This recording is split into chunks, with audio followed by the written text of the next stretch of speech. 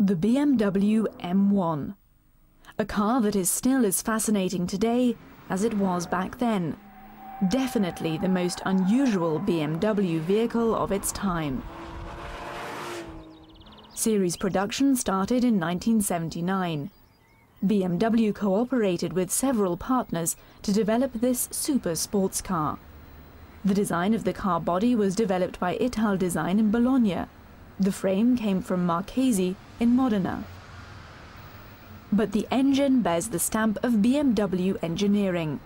Originally, the team around Paul Roche and Martin Braungart, seen on the right, intended to enhance the new 3.5-litre six-cylinder series engine. But in the end, they only kept the cylinder block from the series engine and developed a divided 4-valve cylinder head from scratch. The M1 is BMW's only series sports car featuring a mid-engine, and the results were remarkable. 277 horsepower for the road-going version and 470 horsepower for the racing car. The Pro Car Racing series, created especially for the BMW M1, won't be forgotten by racing fans. The owner of an M1 was a very lucky person indeed, because this car was developed for racing purposes first and then transformed into a street car. So you had a top performance of brakes, handling, engine of course, and you didn't have to hide anyway. And especially, you never had to mind competing against a Ferrari.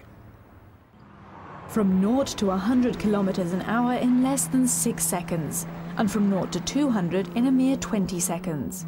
There were only a few cars worldwide at the time that could match this performance. Even the exterior design exuded an air of superior dynamics. To make the car react more directly, not even the road version was equipped with a servo system.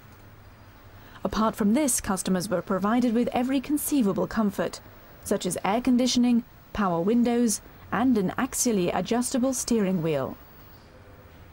The M1 carried a price tag of 113,000 marks, so only a few fans of high-powered vehicles could afford it. Besides around 50 M1 racing cars, BMW produced just under 400 units for customers. Even Andy Warhol was inspired by the M1. In 1979, he transformed an M1 into an art car, which participated in the 24-hour race at Le Mans. This milestone of BMW history was produced until 1981. It's the only BMW vehicle with 2 emblems on the rear, symbolizing its exceptional qualities.